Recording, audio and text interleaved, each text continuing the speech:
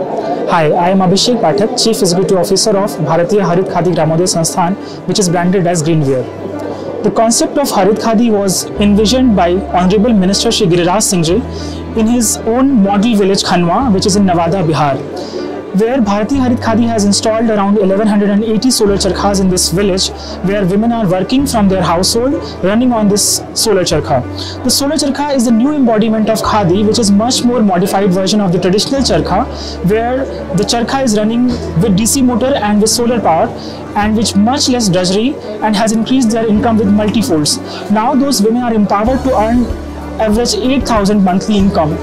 Right now we have 21 training centers across country, where we have trained 3,000 women who are right now working from their household.